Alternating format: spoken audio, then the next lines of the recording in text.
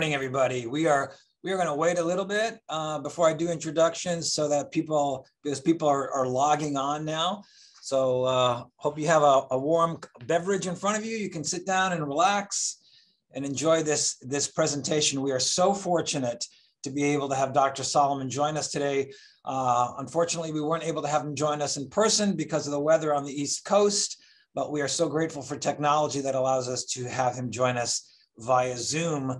So welcome to this morning session of Vital Voices. I believe this is the first time we've had an 11 o'clock session for Vital Voices. So this year, you guys are the first to witness this. So thank you for joining us. I am going to tell you a little bit about Vital Voices. We like to bring people to our college to talk about things that are interdisciplinary with our disciplines of social work, urban ed, and criminal justice. And so we've brought in a slew of people who talk about all these different things. Next week, we're going to be having a superintendent's roundtable with superintendents from 5 local area school districts, as well as the division director for Hispanic serving institutions from the U.S. Department of Education. So that's going to be coming on actually on Tuesday evening. The following Monday evening, we're going to be having another Vital Voices about how to engage families and communities in the education process. We recently had a person who was given a life sentence talk about his sentence and the restorative justice that he's experienced after he was pardoned and released. We have a wide range of topics that we cover. So I encourage you to look out for our emails because I'm sure there's going to be something that you are going to find interesting. So with that, I'm going to turn the hosting duties over to our Associate Dean, Dr. Ashley Blackburn. Thank you, Ashley. Hi, everybody, and welcome to this wonderful event that we're about to begin. As Mr. Villano said, I am Dr. Ashley Blackburn, and I currently serve as the Associate Dean for the College of Public Service. I am so glad to be here, and I'm here on behalf of our Dean, John Schwartz, who had a meeting, but he is so glad that we're able to have Dr. Solomon with us and to have such a wonderful event on today. I just wanted to reiterate how important Dr. Solomon's work is, particularly with the goals of the college. So as Mr. Villano mentioned, we have 3 disciplines in the college: social work, urban education, and criminal justice. And in all 3 of these disciplines, a college priority for us is to have students working in the community, getting hands-on experiential experiences in their fields of study. And we feel that there's no better way for them to be prepared to be professionals in those fields.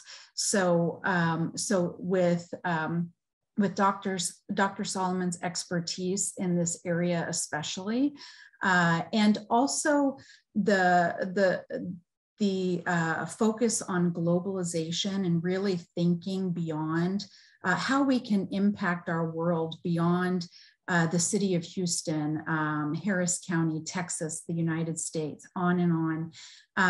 This is something that I focus on in my classes, and I really encourage our students to think about the global impact our behaviors and the way we interact with one another, the decisions we make, all our policies and procedures, all of those things within our different social systems, how they have not only a local impact on our communities, but also impact the greater good. And so I just want to again say welcome to all of you who are able to join us here this morning, and to those of you who will watch later. And I want to give a special welcome to Dr. Solomon. But first, I would like to introduce Dr. Savani, who is one of our social work professors, and she is going to give you a little more information about Dr. Solomon and his work, and particularly its impact on the field of social work. So, Dr. Savani. Hi, everyone. Welcome to this lecture on modern day slavery, social work, and the caste system in India. I want to take a minute to introduce Dr. Solomon. We are so very grateful to Dr. Solomon that he has agreed to join us today on Zoom. Dr. Solomon is an assistant professor of social work and coordinator of field education at Madras Christian College in India. He is also currently a visiting scholar at the University of Michigan School of Social Work. He has 2 decades of experience in training social work students, including international social work students, through the field experience with tribal communities. He has pioneered the field action programs at the Department of Social Work and has a wide range of experience in working with particularly vulnerable tribal groups and indigenous populations. Dr. Solomon continues to work towards inclusion, social justice, and empowerment within vulnerable communities and to make social work education relevant in our times. Dr. Solomon and the School of Social Work at Madras Christian College is also our hosts when we take students to India on our study abroad course. So if you ever get a chance to come to our study abroad course and go to India, you will see the phenomenal, and I mean absolutely phenomenal work that Dr. Solomon and his students are doing in the tribal communities. So with that, I want us to welcome Dr. Prince Solomon.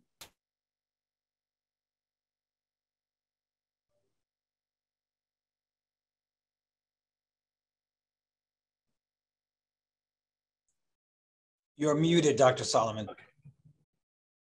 Thank you, Shahnaz. Thank you, Stephen, Dr. Ashley.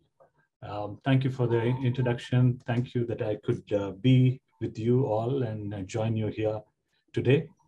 I have only few things to say before I start my presentation. I think anybody who's wanting to ask the questions in between, I think that will be more engaging as we do this as I do this presentation. So there is a Q&A box, so kindly type in your questions. So we will try to answer it contextually so that it will be easier for me and for you, and it will be engaging. Otherwise, it will be a monologue. So it'll be great if you could, type in your questions in between. So you're free to. I will be happy to answer the questions if I could. So I will go into my presentation. So let me share my screen.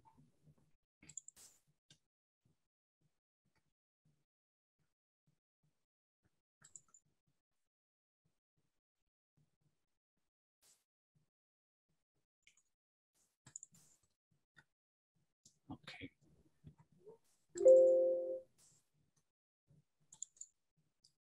So this is Madras Christian College. This is where I come from. So just a brief introduction that, so we are a college. I come from a college which is affiliated to the University of Madras. And then the college has a very, very strong campus community connect. I would call it the CCC. Probably in some terms, we call it service learning, where we expect our students to connect to the local community, and thereby, that the real life experience, the learning to learn comes, or linking learning to life, that comes through every student who walks into the campus, that we want them to be connected to their neighborhood. There is a quote by one of our former principals that says, "A campus that is not concerned about the neighborhood does not have a right to exist," because we are not here to merely give degrees, but I think we need to connect to the local community and be relevant to them. Otherwise, the campus doesn't have meaning, and that is what he meant to say. So this is our beautiful campus. We love this campus. We have deers on campus. We have a little lake, and this is some pictures of some camps that we have done. So So that is where I come from. So let me go into the topic. So modern day slavery, I think it is it's a painful thing to even to hear the word slavery in 21st century. As we are proceeding, as we are progressing towards, breaking the shackles of the chains or as slaves.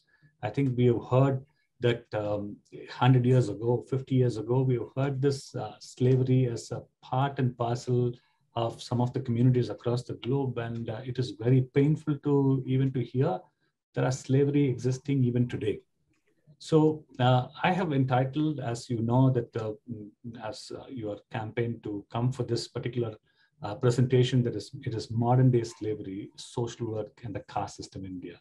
So I'm going to quickly unwrap this by just giving a small introduction about what social work is all about and how we went about doing social work, and what is the stage in which where we do as social work in professionally and in terms of social service.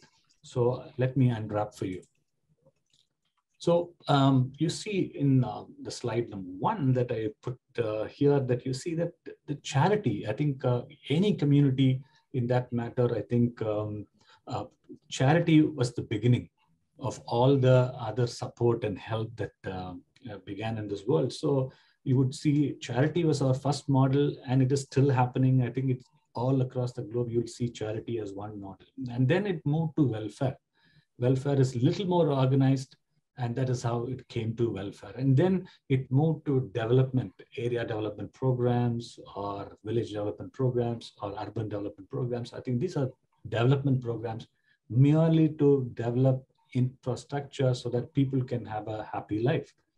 And then it moved to a stage where, especially in the 80s, probably I would say, the word empowerment, was a very common word, or when even in 90s, the word empowerment, to talk about how we need to empower people, or probably more on advocacy and the skill sets that we want to give to people so that they can, come out and, achieve what they want to do and their needs can be satisfied. And then today, I think you all know from the humanities side, if some of you from the humanities or the social science side, you will know the buzzword is sustainability. Everybody wants to have a project that is sustainable. We want communities that is sustainable. We want everything, the sustainable. I think we also know the SDG, the Sustainable Development Goals that is formed, because the word sustainability is a key word now. And I think even in the social work field in India, I think this is what we do. But even though we have come to this stage, but we still practice charity, welfare, development, empowerment, all these things, are there. And, we have not moved completely from one phase to another, but we are just traveling along. If you see the slide 2, I put the word, the year 1936.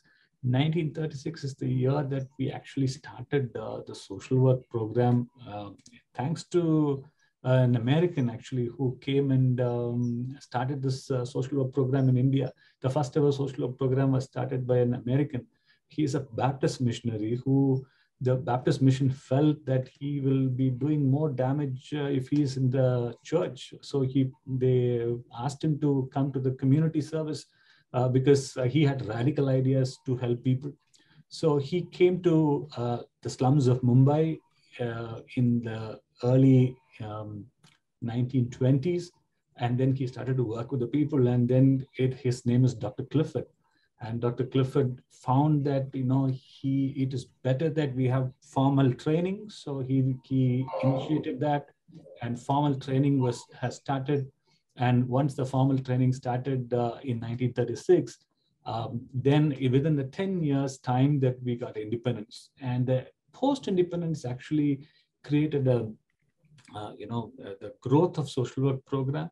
And I would say whimsical growth, because we still do not have a council that actually standardizes the social work program. So what is happening is, it is growing, in its own directions without much, coordination. So, and also we have specializations, which is a little different from what we see it in the US. Now we have community development as one of the specializations, clinical social work, medical and psychiatric social work.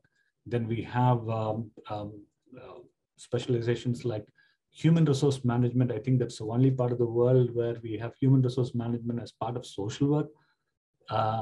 That is also because of the Factories Act, which has a welfare officer. So in fact, Dr. Clifford, the American who started the social work program, he wanted to start train people so that people can be welfare officers in the factories so that there is better living there.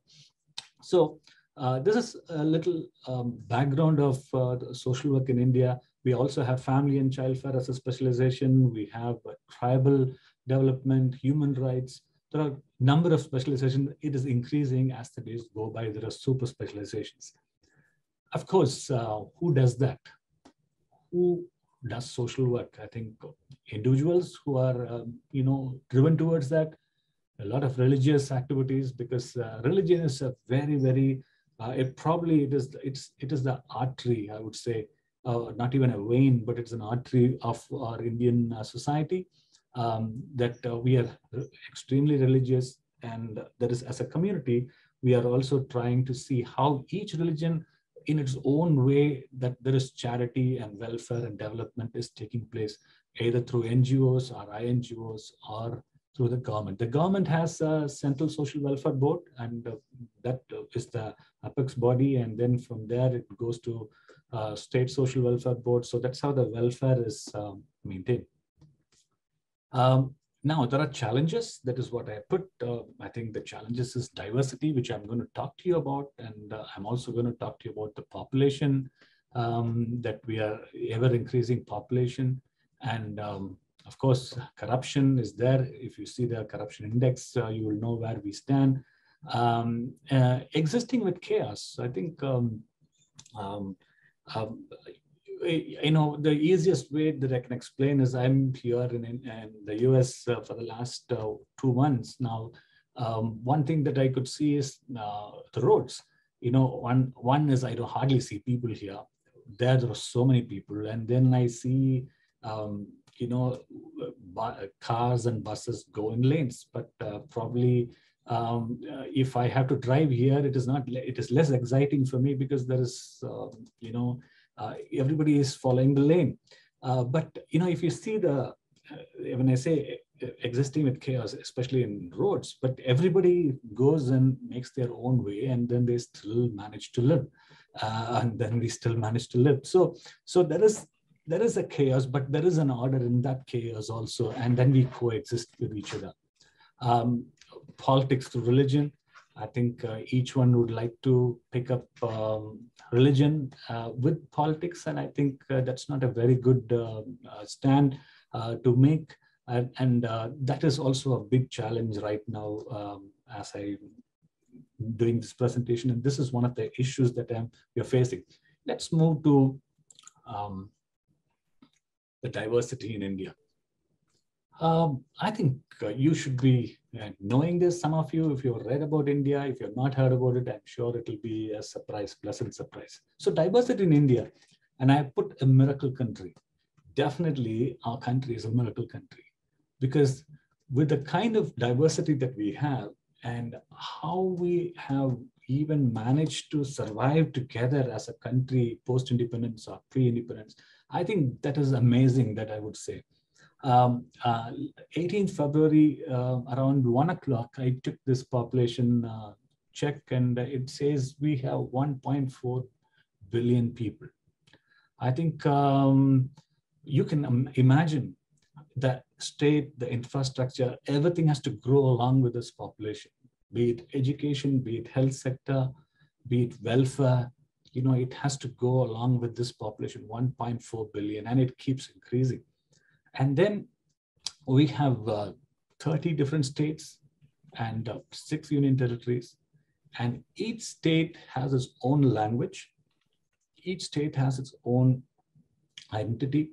Each state has a different set of dress and patterns of dress. Each state has their own food.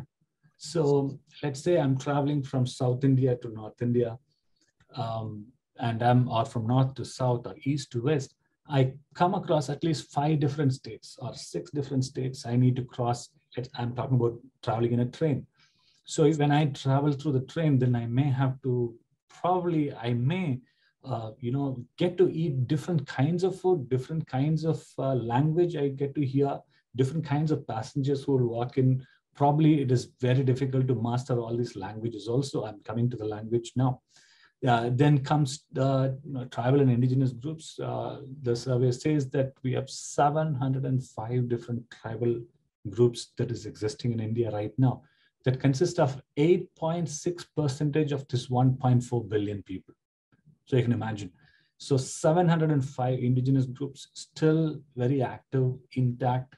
They are living in their own, most of them live in their own geographical location, and they're there. In fact, there were more, and it is fast dwindling down.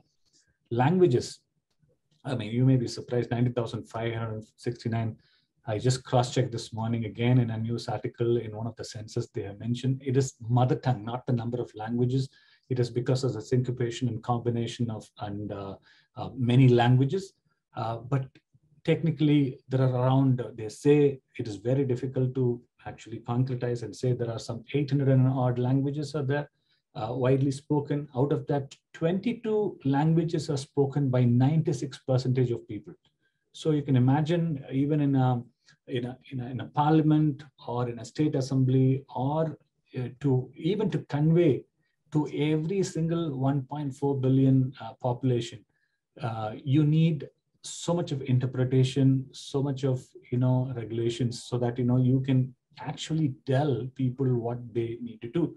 So the diversity is very, very vast. And we also represent 6 different races of people from different times. The last one to colonize us is the British, which they came and colonized. Before that, there was French, there was Portuguese, there are Dutch. There are so many people who came and colonized us, and then the last one was British. Even before that, there are different empires who come from the Middle East to the India, and then they have conquered, and then they left. And so we have a long, long history. So coming to the caste groups, there are 3,000 caste groups in India, and the subcaste is around 25,000 subcaste are there. So you can imagine that when I say 3,000 caste groups, and the subcaste can be, you can put it as a sub-clan. So for each caste, there are clans within that, and that is amounting up to 25,000. Religion, there is major and minor religion. The word Hindustan, or the word Hindu, came from because people who lived along the Sindh River, and that's where the word Hindu came. And today, our major religion is Hinduism, and minor religions are Islam, Christianity, Baha'i, Sikh, and there are so many other smaller populations that is also living there in India. Now, there is a harmony even when you go to a geographical location in any part of the country. There are people that practicing Islam or Hinduism or Christians.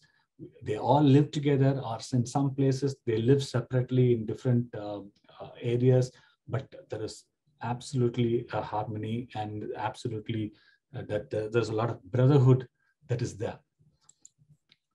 Now, coming to caste, I think that's a crux of it. And once I finish this slide, probably I'll give you some time. If there is any questions, you can shoot the questions so we can clarify that, so that will become the foundation for my next part of my talk. So this is, I think, as you can read it nicely, that it is from the Hindu scripture. The British shaped it also to divide and rule. Now, before I start this, I need to tell this. By putting this, it is not to put one religion on focus, because nobody knows whether this was written because this particular classification was done based on what they saw in the natural realm, or they have put this so that they can categorize people. Definitely, we don't know either way how it came, but there is some classification that is done. So the classification is done based on a human morphology, where the heads, the Brahmins, the priests and academics and poets and teachers and scholars, and because they had access to education during the time.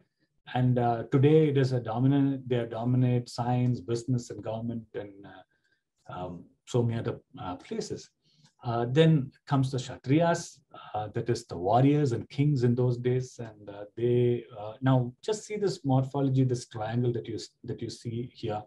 The Brahmins, they are defined as the heads, okay, and the mouth, they can speak, and they are the brain.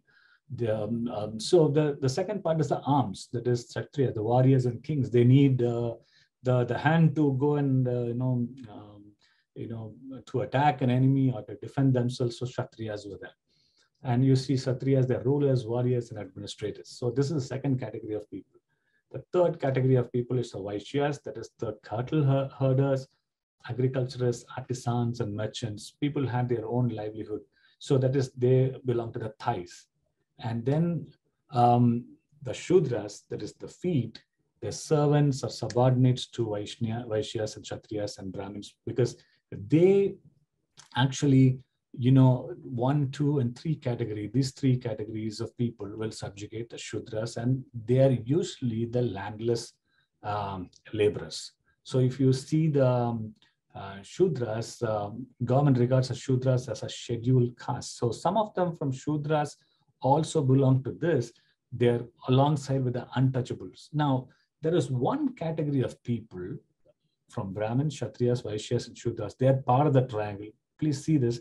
They are not part of the triangle because they don't belong to any part of the body here. So they are called the Dalits, or the untouchables. They do all the lower order work or subordinate to all. And they are also categorized in terms, you can see it here, scheduled caste. Okay, they are categorized as scheduled caste. Now, interestingly, now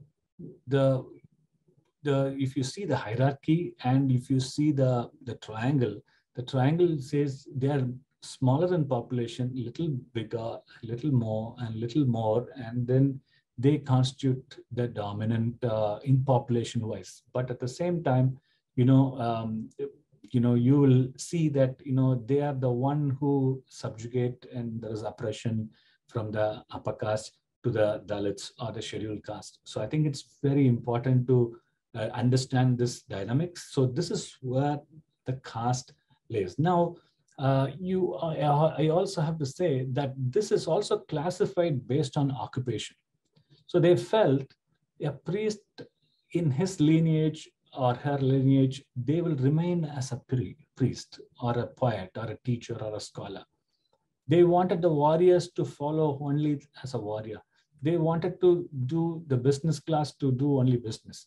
And they wanted the, people who did the Shudras, who did all the work as servants, they wanted to remain as servants. They want that is the upper caste always wanted them to be remaining as servants. And then the Dalits, the untouchables, they were always an outcast and they never wanted them to. Of course, things have changed a lot now. Things have moved. There is a lot of crisscrossing, people marrying, intermarrying with caste, but they have to pay their own price. For example, even now in the place that I come from in South India, there are places of, there are cases of honor killing.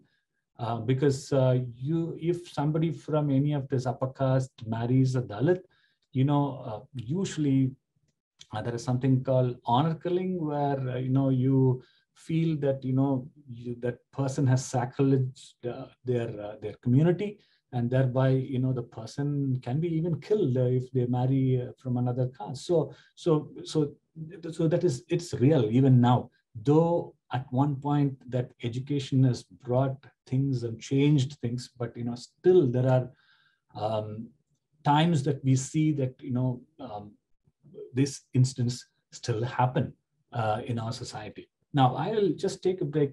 Stephen, is there any questions that has come out based on this, or can I continue?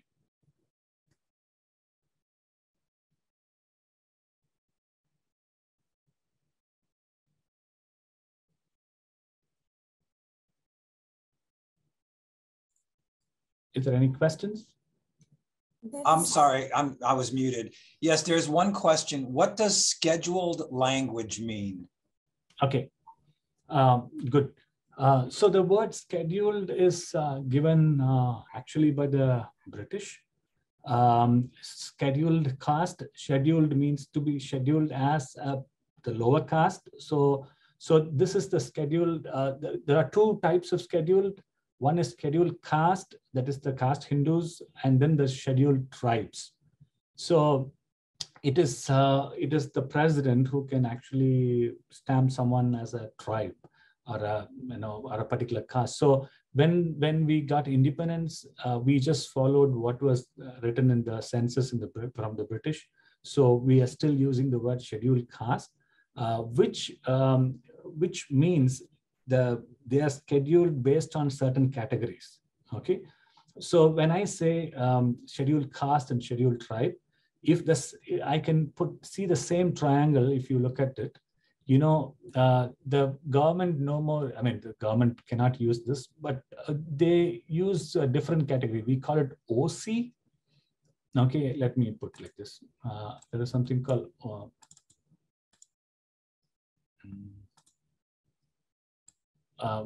they call this OC now, that is open category. And then there is another category called BC, that is backward caste. And then there is another category called MBC, most backward caste. And then they call this scheduled caste SC and ST. Now, though I say Dalit, and though it says as scheduled caste, but a reservation, when I say reservation in India, there is reservation for each category of these people. If they're OC, BC, MBC, and SC and ST.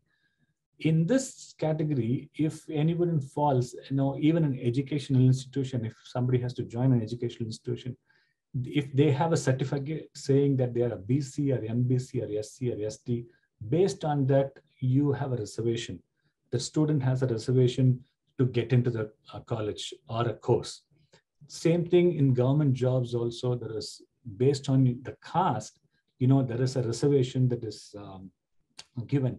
So this is quite important. So everybody except the OC, the rest of them will have a certificate saying that you are a BC or an MBC, and then the caste name will be there, or a clan name will be there, or they belong to SC and ST. Originally, the SCs are the one which is categorized as Dalits, as the untouchables. But now, because in the reservation category, that the government has included SC and ST together, so they are looked together as untouchables now, in one way. Okay, but actually it is not. Okay, but some of the tribals, are also categorized as the untouchables, and then people, still keep them away. Yeah, so I think I have explained that. Is there any other question, Stephen? No, there's not at this time. Okay, let me move ahead. So what is this modern day slavery? And I will just quickly run into this and then probably, try to explain. So India is a home for some 14 million modern day slaves, nearly half of the total world population, as you see it. And as you see in the second point that I mentioned, that, tens and millions of people who belong to the so-called lower caste, that is, the scheduled caste, and Dalits, and the indigenous communities. We call them Adivasis. Adivasis Adi means the early, or from the original, okay, and Vasis is people who live. So people who are living from the beginning, okay, or beginning. Adi means beginning.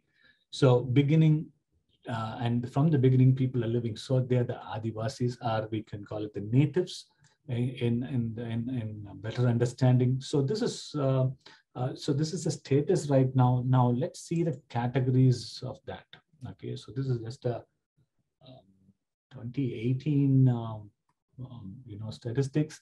So some 66% of forced labor and forced marriage percentage, and a few things are there.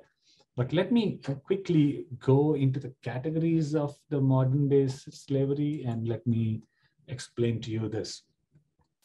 So human trafficking, I think it's very common. It's there in every part of the world, and human trafficking. And now human trafficking is widely spread, especially from, it also has a connotation with the poverty level. The people BPL, below poverty line, sometimes that they get hooked to it, because there can be a mediator who can come to a village, and you can ask and say that, they need a job, so they may promise a job, and then they may take them. And there is one way of human trafficking. People don't even know that they are trafficked, but they will be part of it. And there are some people, they are owed in different ways, and that is one way. There are trafficking of women, trafficking people for forced labor. So there are different categories in human trafficking. And then one of the corridors that we have is from the northeastern part. We have bordering Nepal, Bangladesh, Bhutan, and China, and Burma, that is there in the northeastern part of India. So that is also, there is, they say there is a corridor of for trafficking. So people sometimes they're trafficked from the east, and then they are brought to the west, so that, west of India, so that, people cannot go back, even if they know that they are trafficked. Forced labor, when people are forced to work against their will, I think it's quite common. Now, forced labor and bonded labor has a very close connotation. Generally, these are people whom they are given a huge amount of money, 50,000 or sometimes 10,000, as near as 10,000, which is $120, $130. They are given a wholesome money, and then they will be told, next 3 months, you can work in my farm, or in a bricklin, or a stone quarry, or in some place. So they'll be asked to come and work. And but at the end of the 3 months, they'll be told that for the 10,000, you have not finished work enough. So they'll be asked to work some more. And when they work enough, then they will say that there is interest for this money that I have advanced to you. So usually money is advanced. And that's where the people get into the trap, and then they come and get the money, and they may not be able to pay the money back. And then that is where they get into the trap. So the interest will keep adding. And then some of them, we have some of the rescued bonded laborers are even 2 generations or 3 generations, they worked in the same bricklin, because the grandfather would have got the money, and then the grandchild will be still working there. They would have got married, and all these usual things happen, but they have to be in the vicinity, in a stone quarry or a bricklin, and they have to continue to work. So bonded laborer, I think it's quite a common one in the southern part of India and in the northern part of India. There are lots of rescues that are still happening, but it is not easy to find, because a lot of times people are scared to tell that they are bonded. So only when we get a tip off, or then only some NGOs, INGOs, government, it is a close knit. I will be talking to you about that, how that release happened. Then child slavery. I think millions of children across the world are exploited in many forms, and I think children from in our context, sometimes again the issue of poverty comes in very strongly, where the parents need money right now, probably to pay debt. So if there's a mediator who comes and says, you send your child to work, I will become a businessman or businesswoman. We will ready to pay 30,000 rupees. Next 3 years, forget about your child. So we will take the child and put them in some place. So usually they are taken to a baking unit, or in a snack making unit in some far off place, and they live in such unhygienic condition and they lose their childhood. And then that's one kind of slavery. People may not know, the children cannot move about all outside, because then, the child line and all other volunteers are very active now. So they are usually homebound. So that's very tragic. Sometimes when we release a child, and then the other trend is also for grazing animals, like goats or cows. Children are engaged. So the children are engaged for 1 year, 2 years, and as an advance amount is given to the parents, and parents happily send, because that is the status of their income level. So they find it easier way to get money and to pay the debt. Another way, child and forced marriage. I think that is something that I'm going to talk to you about in the next slides.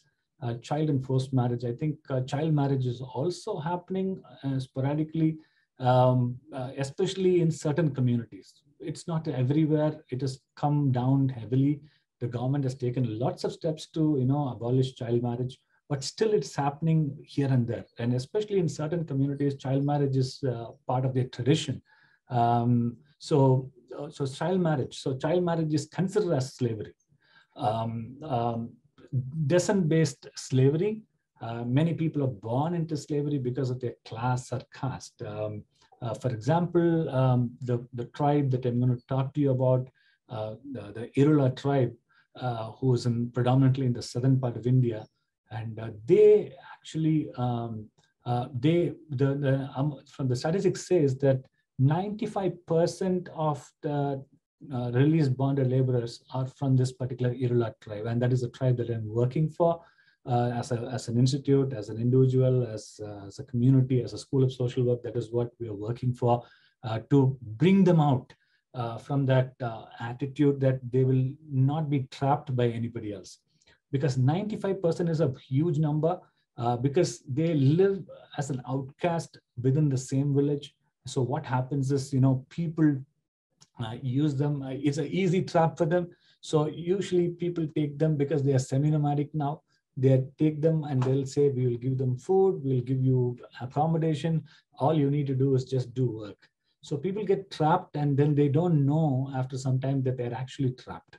So descent-based slavery, domestic slavery, I think that's also coming loudly without, it is all under disguise. There are people who are brought from a village to a town, and then they are stuck there. I'm sure some of you would have heard about the stolen generation in Australia.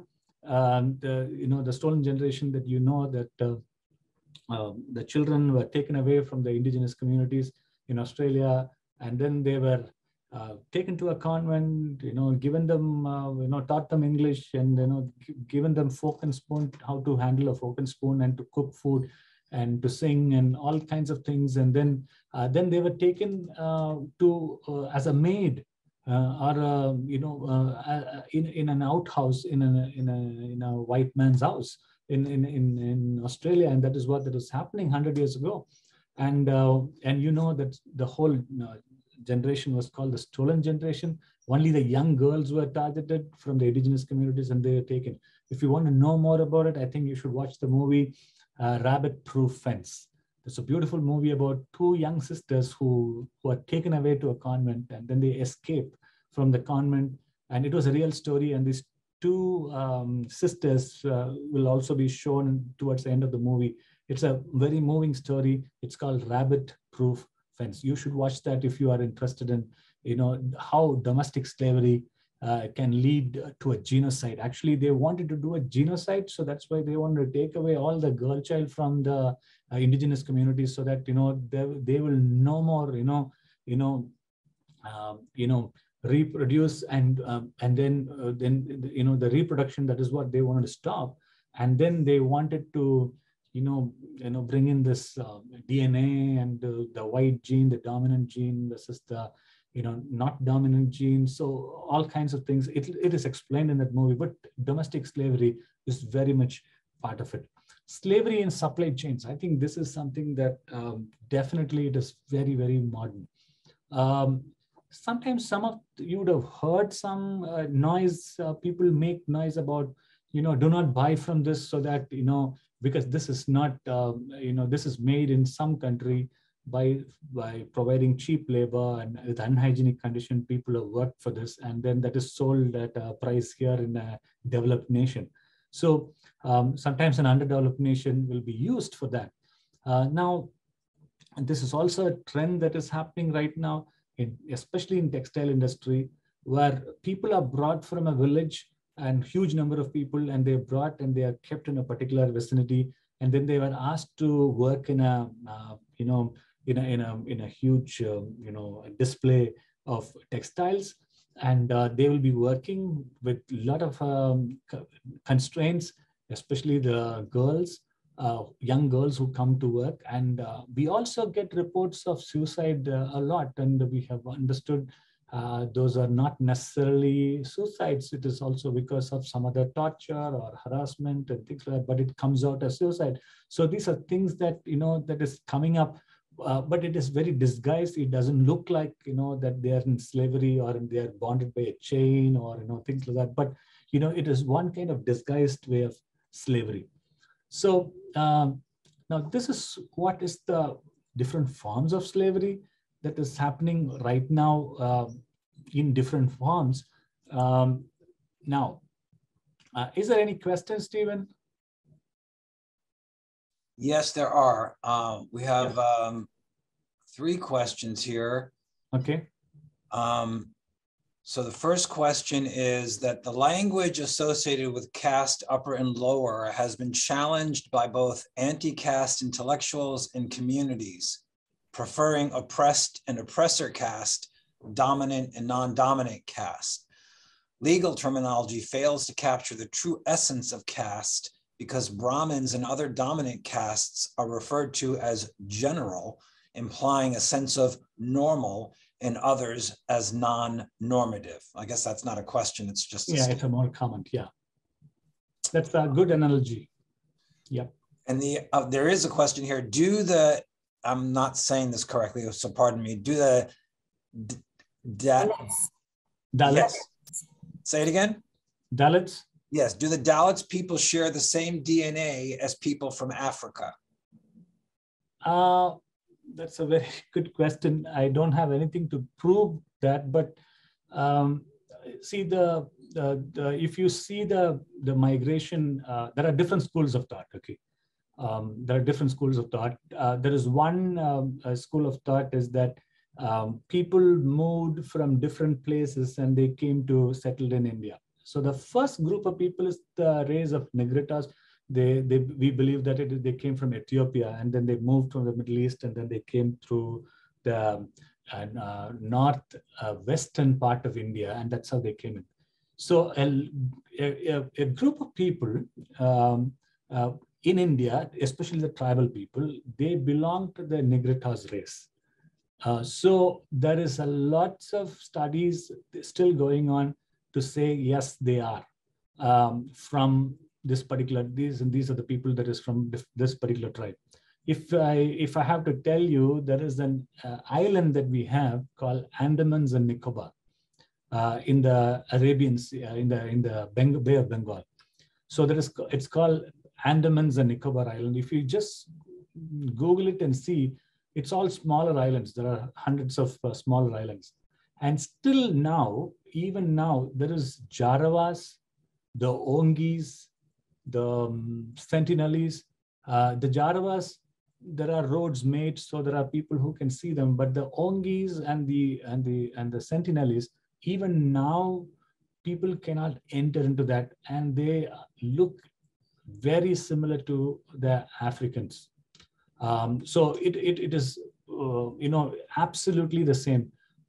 We don't know how they even came there and landed there. There are different thoughts again into that, but there are there. Even in the mainland in India, even in South India, there is one particular group called the Paniya tribe, P-A-N-I-Y-A, Paniya. The Paniya tribe, they say they were taken as slaves from East Africa by the Portuguese, and then they were sold as slaves, and then they started to live up in that. There is another tribe called, there is another tribe in another part of the country where near Goa, that is, let me show you, near Goa that I'm showing you in the map in the southern part. So they also were brought by the Portuguese, that they say, and then they were sold here, and then they slowly moved up, especially in this belt. They are there.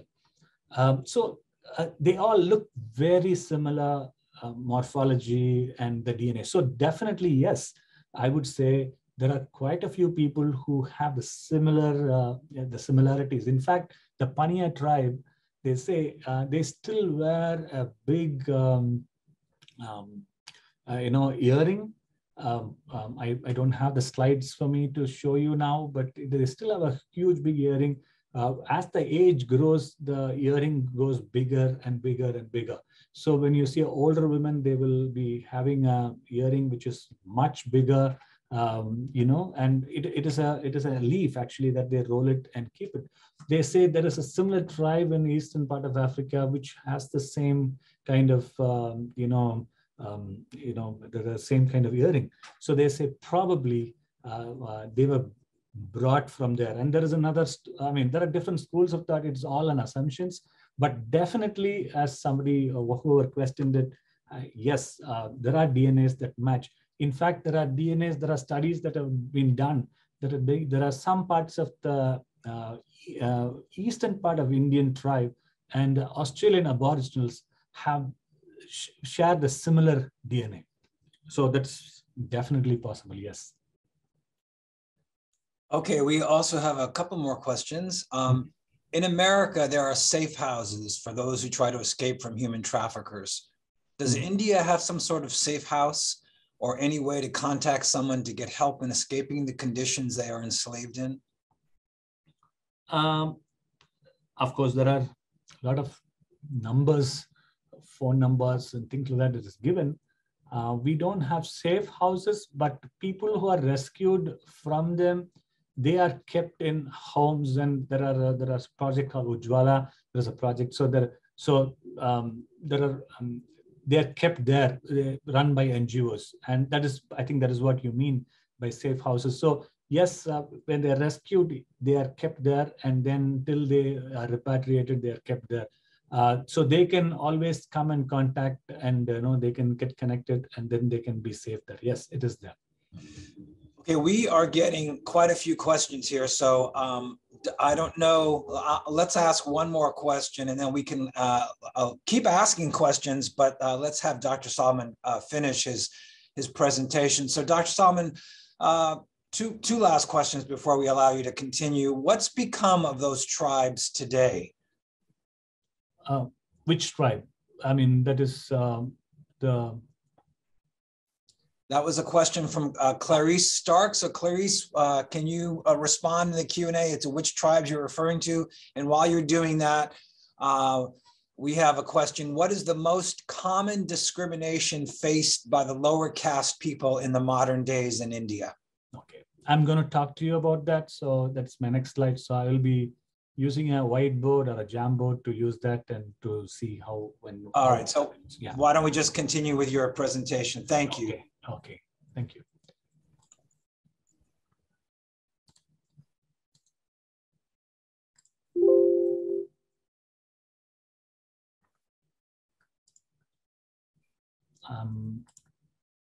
So Dr. Solomon, Clarice clarified she was referring to what's become of the Jarvis, and again, okay. I can't say the Dalits. Okay, the Jaravas, and they are still living in the island all by themselves. Occasionally, some people, some anthropologists, they could actually get in to the village, but it's usually not. And I don't know, 3 years ago or 4 or 5 years ago or some years ago, an American actually who came, tried to, as a missionary, who tried to go in, and then he was killed, and his body was just thrown into the sea. So I think, those are things people don't want to come because they still use a spear. So people cannot even go. Even the locals, the other tribes will not try to go. But they do say that the number is reducing. The number of people there in that island is reducing. During tsunami, I remember very clearly there was an article that came saying, you know, probably they feared missing because it's an island and the tsunami was just, you know, the waves just came across their island. But we found that these people have actually climbed up the mountain and then they were safe. I don't know how they got to know that there's some danger is going to come, but they were safe. They were absolutely safe even after that. So they still continue to live in the exclusive islands in Andamans. So that is something. That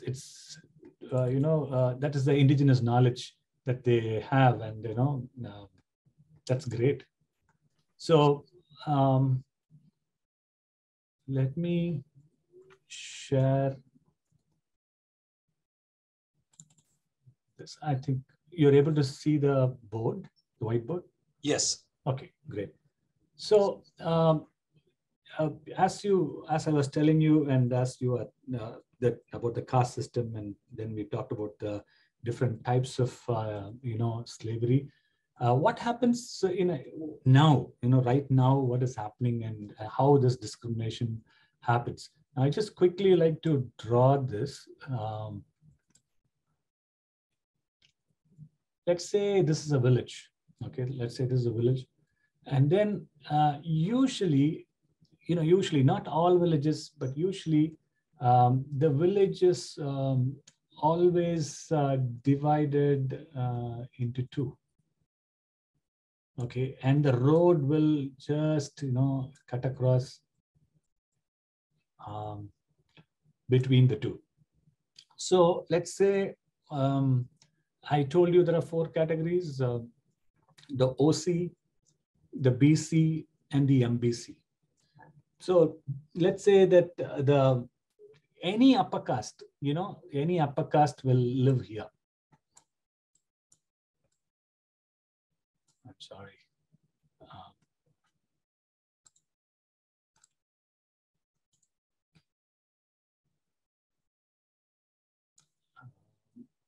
So any upper caste will live here. So, and this is the lower caste village. Okay. So the village name will be the same. Okay. The village name will be the same. But when you say village name, the main village, if you say main village, that means this belongs to the upper caste. Okay. The main village. And then the lower caste, that is the Dalits, they live here.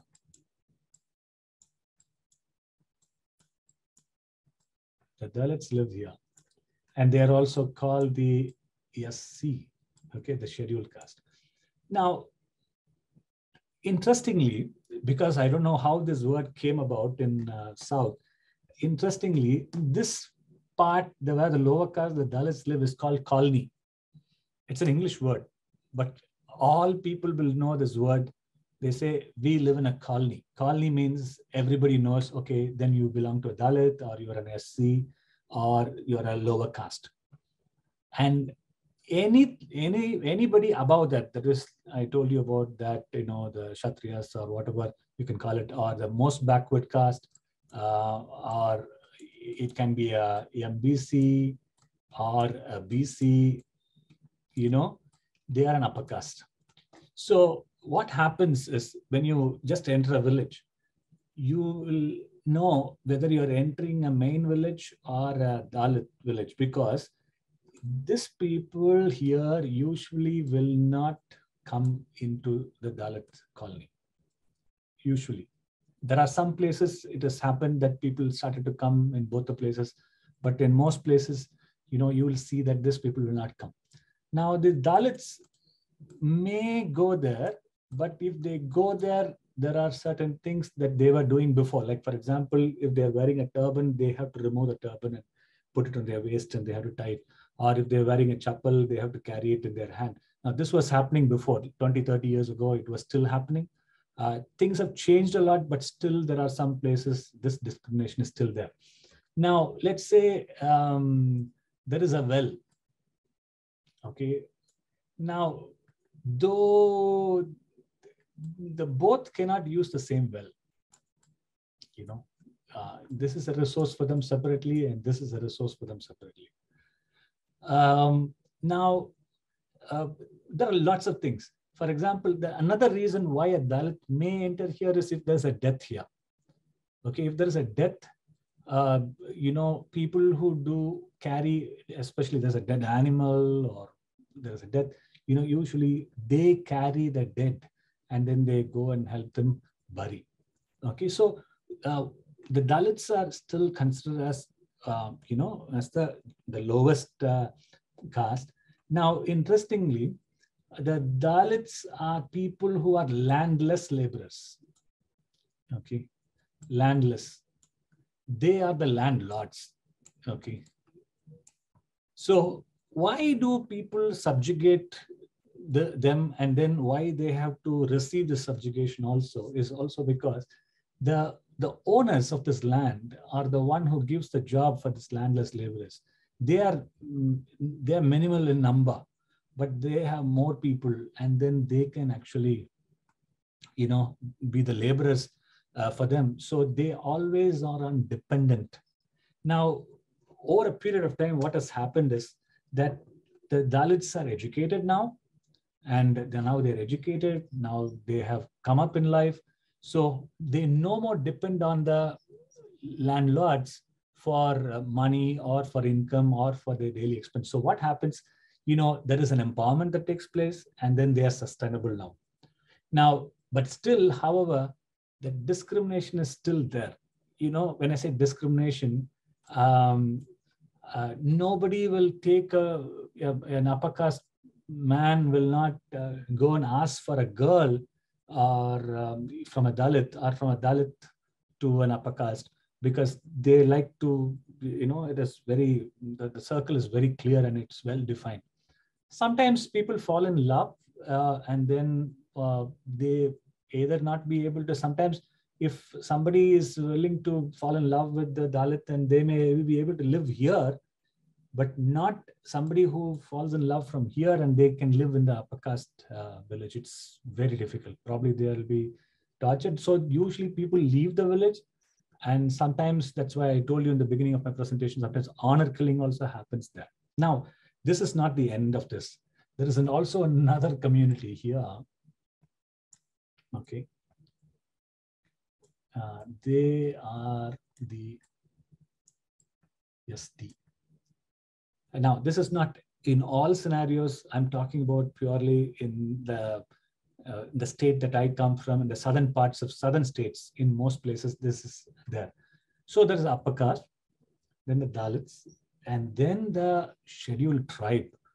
The tribe that I'm going to introduce you to, so that, you know, it's easier for you to understand, the Irula tribe, I-R-U-L-A, Irula tribe. So the Irula means darkness. And they were originally warriors. They were living in the forest, or the fringes of the forest, actually. So their life was so different, and they were indigenous. But over a period of time, because of so many other pull and push factors, you know, they moved to the plains and they come and settle here. Now, when they have come, they were not part of either this or this. So they are given a separate, you know, location. Not even given, actually, they have possessed an illegal, probably an occupation. They may not have any papers for this land. Usually it is near a lake or a pond that each village has. So usually they live closer to that. Now, interesting thing is, you know, or not interesting, probably the disgusting thing is, the upper caste people look down upon the Dalits, and sometimes the Dalits look down upon them. They will not be entertained here. You know, it is not possible. So literally, I would say there are 3 layers, you know, in the place that we are working. There are 3 layers. There's a main village, there's a colony, and then there is a smaller hamlet. Okay, usually there are 5 families, 6 families, maximum 15. Some places they are 25. but they are geographically a little distant, but they belong to the same village, but they may not get all the welfare benefits because they usually say they don't have any legal entitlements to say that they are belonging to this place. There is no door number. There is no legal, any legal, ID cards that is given by the government. So what happens is they are a non-entity in the same place, but they are the actual natives, right?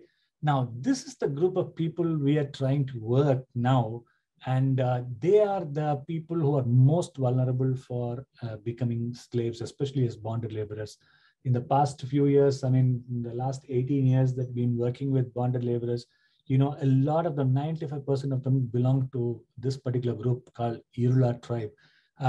Interesting features about this Irula tribe. I think you got this picture, so I just keep it here as a frame. Now, let me move on to my presentation.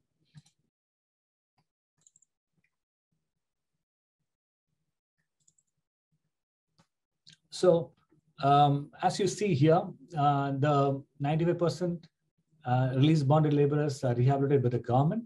See, the government plays a very, very important role in releasing them, because without the government's knowledge, without their support, it is impossible to release them. Follow-up and building livelihood alternatives are a big challenge, because a lot of them have not seen the other world. So when they are released, it is not easy for us to go there and tell them, okay, go live your dream. You can't, we cannot say that, because we have to start providing things right from the basic, right from legal entitlements to so many other things. Let me show you. I don't know how many of you are able to identify this picture. I don't know if you can identify this picture. This is taken in Florida 4 years ago or 3 years ago. These two these two Irula tribe, they came to Florida to catch snakes, because one of the main identity of this Irula tribe is that they catch snakes. They catch snakes. They are very fearless. And so I think they were brought down to Florida to catch snakes because they are very good in that. And that is their probably the traditional occupation. Before 70s, they caught snakes and then they skinned it and then they are selling it. But now the laws are very strict that you can't catch a snake and skin it, and you give it for for a price. They may be behind the bars, so now nobody catches it. But now people have started to use them. If there is a snake menace in a particular area, they are called, and they are also recruited in the forest department, and also they are also recruited in snake venom extraction. But these are all very, very minimal number of people. The rest of the people, their livelihood issues are still a big question mark. So they are the Irula tribe in Florida. Now you can see the other picture, and you can see how they have lived. It's just 4 sticks, and I'm sorry, it's just 4 sticks, and then they live together as in a small hut. And usually during a rainy season, their huts are, they live always near the banks of a pond or a lake. And during rainy season, the water seeps in, and then they find it very difficult. They're usually moved to a nearby school or things like that for a short while. So this is how they live. And now let me give some more things. Now you see, here's a man who is trying to dig something. Actually, he's not digging. He is actually trying to trap the rats. In the 80s and 70s and 80s, these people are engaged. The Irula tribes are engaged because they are very good in catching rats also. Because nobody was using pesticides those days. So they were asked to catch rats. So for every day, they will come in groups and they'll catching rats, and to keep the the growing paddy well. So it is important that they also catch rats and they catch snakes. Now that is also, as I told you, every caste, every group had their own traditional occupation. So this is their occupation. That is also one of the ways why people discriminated them. because they catch rats and they catch snakes. So they don't want to, and they also eat rats, and not much nowadays, but they generally eat rats. And I think I mean, that's their tribalness. So it's fine. It is their livelihood. It's their life, and they want to eat it. It's fine. But there are discrimination based on that. There are times where when we apply for community certificates, that they are saying they're in a Irula tribe to make them legalize that they are a citizen in this country. There are times that people have asked, okay, can you bring a snake and catch a snake? Then only we know that it is. Not necessarily, not everybody catches snakes, because I told you that it is there 20 years ago, 30 years ago, people were catching snakes, but now they are not. So, it is like you are asking a native person, suddenly, okay, now you know how, so we'll give you a bow and arrow. Can you shoot a bow and arrow? I don't think it is, it is absolutely not necessary to do that, right? So this is their traditional occupation. Now, I have also put an image down here. Now, this was a recent event last week. We have one of the student of mine, he did social work with us, and interestingly, he was a released bonded laborer, and he actually he was rescued when he was a child, and he lost both his parents, and then certain NGOs came forward to help him, and then he studied and he came to do social work. Probably there is a first of its kind for us for a released bonded laborer pursuing studies and came to do social work. And last week he got married, and our school was supporting him to get him married, and literally our school was his home. And so that is just to say that, but this is one among the thousands. A lot of them drop out of school by the time they are in 8th standard, standard 8, or by the time they finish school, because there is discrimination one side in schools. The second side is the need at home is that he or she has to work. If it is a girl, usually at 13 and 14 they get them married. I think that is something that is very common among this tribe. And you will see a girl who is 21 years old having 2 children or 3 children when they are 21, and then when they are at 40. Probably they are a grandmother, because they would have had, the children would have grown up, and then they will give birth to children. So they become a grandmother. So it is a little alarming, because if you ask the question why, there are a list of things that they say that as a tradition and why they get them married at such young age. So I have some facts about them. What you see, I think you'd have already read through. No legal entitlement to prove citizenship. Still a group of people who are not having certificates to say that they are a citizen of this country, though they are the natives. They've been living for a long time, for thousands of years probably. Lives as a non-entity in a village, even in a welfare scheme comes. They are not considered because they are not a legal citizen. There is no papers to say that they are legal citizens. Landless laborers, definitely they are, daily wages. They don't know how they're going to, have an income the next day. Of course, there are quite a few people now we are helping. That is one of our work that we're doing, that we're trying to, get legal entitlements so that, we can put them on some schemes. We have a very good scheme called Fair Price Shops, where it is part of the Food Security Act that we have, that people who are below poverty line can get 32 kgs or 33 kgs of rice for free. But it has its own repercussions also. That I will talk to you a little later if there is a question on that. But otherwise, some of them get that and some of them don't. Self-inflicted and instilled fear for survival. They are always on threat. They are always on threat. The threat is because they don't own that land that they live, and they just an occupant and they just put a semi-structure like a hut, there is always a threat. If they don't cooperate with the village people, they'll always be threatened that they can be thrown out of the village or they may have to find their own place. So that is still there. So we are also actually working towards, giving them a land which is theirs in their name. No proper housing, water, and other resources. In fact, electricity is a big issue.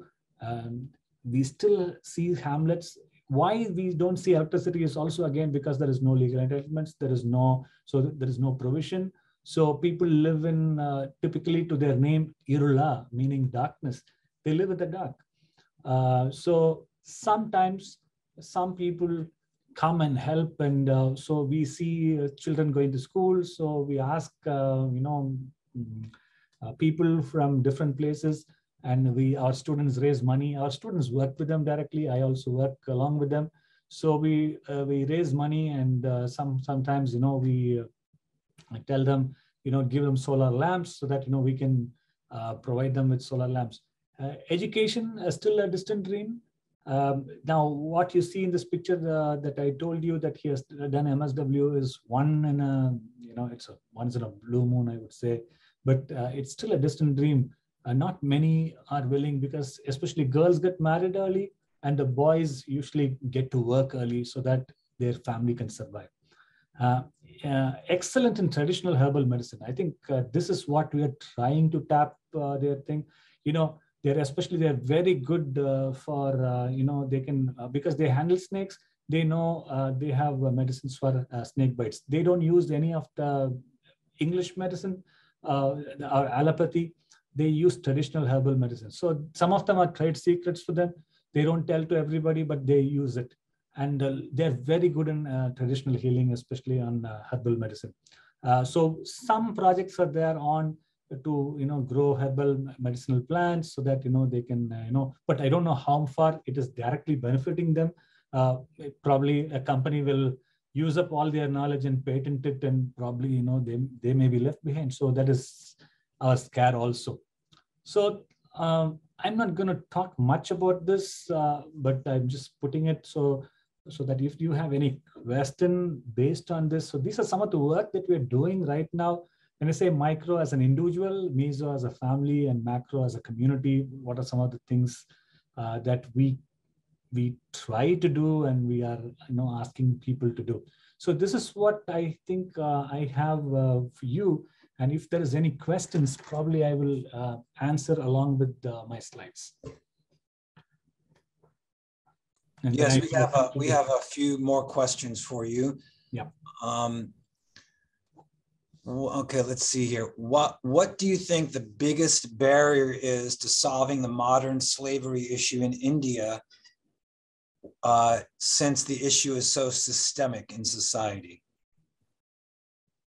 I think the first one I would say is the failure to accept there is slavery. Though a lot of now the government comes forward to work alongside with NGOs, INGOs, education institutions, and a lot of awareness is coming on. But, a lot of times we like to deny that there is slavery. I think especially by certain politicians, not all, but some of them are really humane. And a lot of policies that has come that is tightening the structure so that, nobody can fall into the trap. But still, I would say corruption is also a big, play a big part as a big challenge, I would say, because as I told you, the industries, the mega industries, the corporates, when they employ people like this they are not signed a contract. So they are usually, what I would say is, nobody is made as an employee directly. They come under a contract with some middleman, and he will not sign any contract as such, but he's called a contractor. So that this middleman they go to the village, they recruit people, bring them and supply to these industries. So the industry, let me give an example. Let's say a textile industry, they will not employ them. It is the industry will give the money to the contractor. The contractor pays them, the amount. So what happens is, there is a kind of evasiveness saying, oh, I'm not part of that. I don't know. We just ask for people. There are some recruiting agencies which just give them the supply of manpower for us. So this is how the system works. But they all know very clearly that this is happening. We are using the vulnerability of these people. Okay, so that is the biggest challenge with the Irula tribe. I think it is also because of the biggest challenge is ignorance from these people. So we are trying to tell our people that get them to education, because education can definitely open their eyes. But sometimes they are very scared for education also, because people who are educated leave their tradition, leave their village, leave their farmer way of life, and then what happens is that they feel that probably education will take their children away from who they are as an identity also. That's also a scare, not in Irula, but I have seen over a period of time that I have taught a group of different kinds of tribal students who have come to our school. I've seen that when they get educated and they go back, they want to marry an educated person from the same tribe. And then they don't get to see another educated person like that, or they don't like someone like that. So what happens is, if they get married to a non-tribal or another tribal person, then it can become even more a barrier for them to send or motivate children to go to school, because they'll think, oh, you go to school, you will get married to somebody else, and you will leave our identity. So you will not, come back to us. So that's the kind of fear also is there. So these are some challenges, especially I think we have to come across that, because the first generation of people who are learning and trying to come forward, this transition is also, we are finding it very, very difficult to, convince them to even for change without losing their tribalness. Yeah. Okay, we have a question here. What are the observable signs that expatriate Indian elites practicing caste and system in modern day slavery outside of India? I don't know outside India, but one of the things that, caste can be practiced anywhere in any part of the world if you know that you belong to a particular caste. And I think one of the things that happen, I would say that in marriage, even though people, let's say somebody migrates to India, at least in the first few generations, 1 or 2 generations, they still like to take a bride or a bridegroom from their own caste system, so that the compatibility that they talk about, saying that, we have our own traditions, we have our own way of living, so they always do that. But I don't know about slavery apart. I don't know much in another country, but within the country, again, it is very evident where, sometimes when they work as a maid or different places, they are not allowed to come to certain places in the house. And when they enter, they don't enter through the front door. They are always asked to come through the back door. So all those things are kept even now, the clear boundaries set to do that. Outside the country, person can still practice caste by doing that, by choosing only within their community. And even relating and even confiding. If they come to know that they belong to another caste, sometimes, they may be shocked not to entertain that relationship also, which is very disguised. So probably in another country, it is not easy to see also. So you can practice whatever you want. But back in India, people know. It's quite complex, actually. In fact, one of the things that I've got to tell you is even among the same group of people, there are discrimination. I'll tell you one example.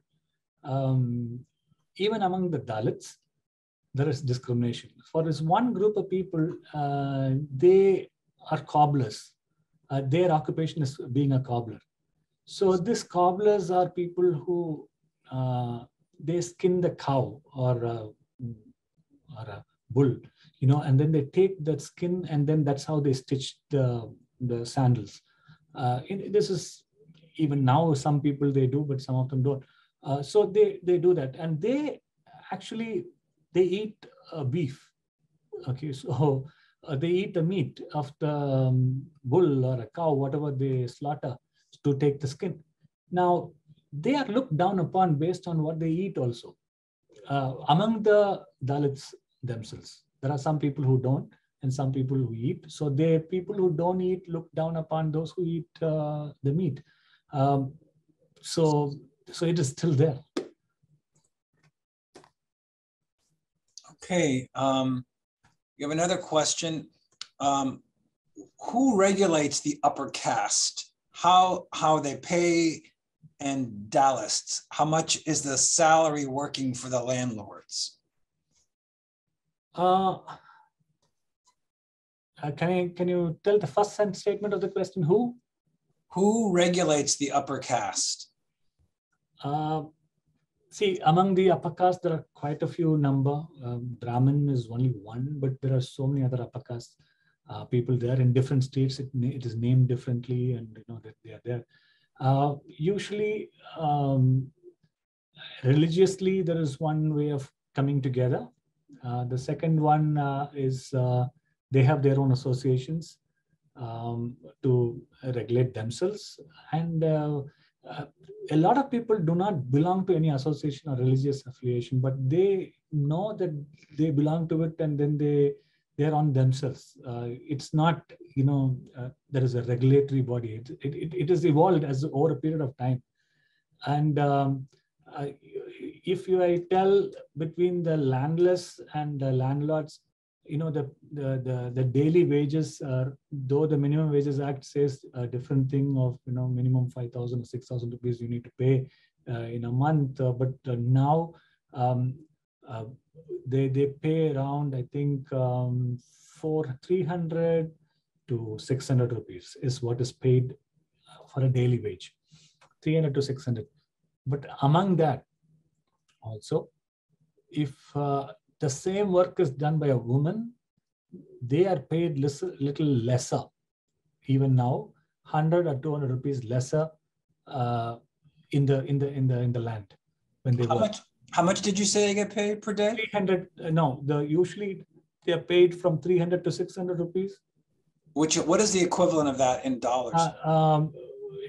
In dollars, it is around $8, $8 or $9 a week for a day. For a day. Now I'm talking about from 300 to 600. That means from $4 to $9. So it depends on the work and things like that. But again, if a woman is also involved in the job, the woman is always paid a little lesser. And compared to the cost of living, does that leaves them in poverty? Yes, because you don't get job all through the month, every day, all 30 days. Usually the man hours of work will be only 10 to 15 days in a month. So they may have to have alternative livelihood. So, and again, in the land, work will not be there every day. So there are places what they do in the olden days, they kept certain people to work for them and their farm only. So they never paid them every day, but they paid them as a grain. They gave them as grains. Okay, we will give you paddy so you can cook and eat food and things like that. But now things have changed. So they pay as a monthly pay or a weekly pay or a daily wages. But generally, a daily wage is something, it is ranging between 300 to 600. is what they get.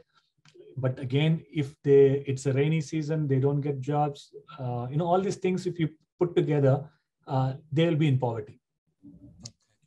So they may not be able to, buy things as they like. So usually they end up in debt. All right, so we have a few more questions and we're right at our time, but hopefully we can quickly get to them. What is the most common discrimination faced by the lower caste people? Did we answer that already in modern day India? Yes. Yes, we answered. Yes. We answered that, okay. Are certain religions typically grouped in the upper and lower castes? Not necessarily, because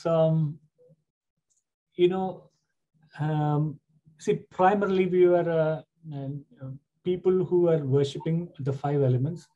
I'm talking about 200, 300 years ago. All of us we see India was primarily 200 princely states before we were colonized by the Brits 200, 300 years ago, because they only came together and they divided it as zones, as Madras Presidency, Mumbai Presidency, like that. So they categorized us, and then we formed states and districts. Now, what was the question again? Can you please, sorry? Are there certain religions that are okay? So yes. So when people started to categorize themselves and they practiced their own religion, they were practicing the worshipping of nature. The pantheism was the prominent one, and then we gave images, and people were worshipping there for ages. Even before the Brits came, each one had their own sect and they were doing it. However, there are people who felt in the last 300, 400 years, there are people who have felt the oppression, and they have converted themselves to Buddhism, or Buddhism to Hinduism, or Hinduism to Christianity, or some of them have moved to Islam. So all these things are also happening. But does it mean that once they converted, then they are free from the caste? No. Sadly, no. I know places where there are 2 churches in the same village, one for the upper caste and one for the lower caste. The upper caste people will worship only with the upper caste people, the lower caste people will worship. So the caste, because it's a caste-ridden society, because it's so deep inside, even after they want to come out of the oppression, they say, but still they kept the caste intact. I don't know for whatever reason, so that their identity is maintained, or they still feel they are not accepted each other. All right, and our last question, can you give some examples for rehabilitation for released bonded laborers? Yeah, sure. We've been, usually when they're a bonded laborer, they are there for a year or 2, or sometimes, as I told you, a generation. So it's not easy for them to rehabilitate. So once they are released, usually the government releases them, and they give a release certificate. And once they're released, the first 5-10 days is very crucial for them. So they are allotted a place to stay, but they need training, because they don't know, absolutely, they do not know what to do, because it is like, you're released from a vicinity, and then they said, okay, you can go and live. What will happen to their livelihood? What will happen to their job? What will happen to the legal entitlements? Do we get it? How far we need to go? How, all these things are a big question. So what they do is the government also partners with NGOs, and as educational institution like ours, we have also partnered with them and with NGOs, and sometimes they come to a vicinity like us in a school where they come and stay for, the families will come, 5, 6, 10, 12, 15 families will come there, and then they stay there for a week. And then there are lots of training that we do on why they are here, and how they can look at life, and what are the opportunities, what are the livelihood. So we also try to map the skill set. So some of them may be very good in herding sheep. So then we will see whether we can get them some sheep so that they can, take care of their livelihood. So like that, we need to map. So that is one part, because livelihood is going to be a big question mark. In fact, some of the tribal people, when they're released after 1 year, 2 years, because usually 2 years long, we, shadow them, walk along with them, because there can be sometimes a lot of threats from the owners to come back, or there'll be threats for their life. So we will walk along for 2 years. So there are two parts. One is their livelihood, where they need to sustain their life. So that we need to provide. Not we need to provide, we need to make them understand, and then they need to find a suitable thing that they can do for themselves, which is otherwise, it'll be very normative need that, we are meeting, that we tell you what to do and you do it. So it has failed miserably before. So we always look for the felt need and their expressed need, and we try to work with them for 2 years. The another one is their basic amenities. For example, housing and the legal entitlement. I think that's a major issue.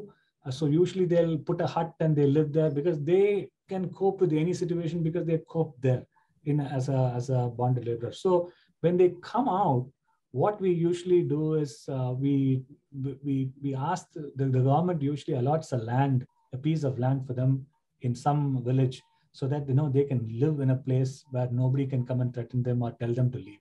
So that's a government allotted land. So in one instance, as a school, what we did, that place where they lived, 13 houses, it was flooding during, it was Chennai floods 2015, I still remember. It was flooding, it was 1 feet of slush, but they were all living there in that hut. So when we went there, we head to foot, children are having scabies and so many things are happening. So our students are very moved. They said, let's do the field work, the social work field work here, instead of going to an agency. Let's start working towards. So we started to work, and the students came up with a plan, and with them of building houses for them. So we don't know how we did it, but we were able to manage to build 13 houses, all hut houses, but we put a basement so that the children and the families are secured. So there are like this. It's not us. NGOs came forward, and so building houses, bringing electricity to them, bringing potable water to them. So these are all part of the rehabilitation activities, and sometimes it extends even more. So that, for that, I just wanted to end with this.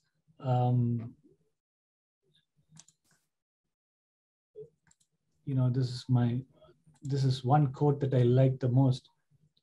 Every time when we go to the hamlets, after climbing a great hill, one only finds there are many more hills to climb. So the work never ends. Actually, we can never say rehabilitation is over.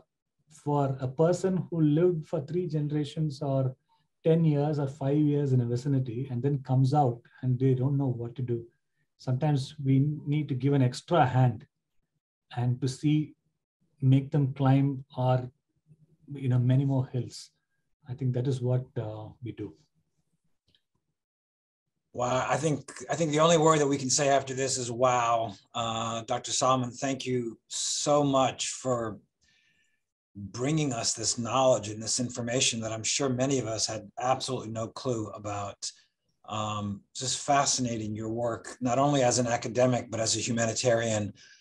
Thank you so much for sharing your time with us this morning.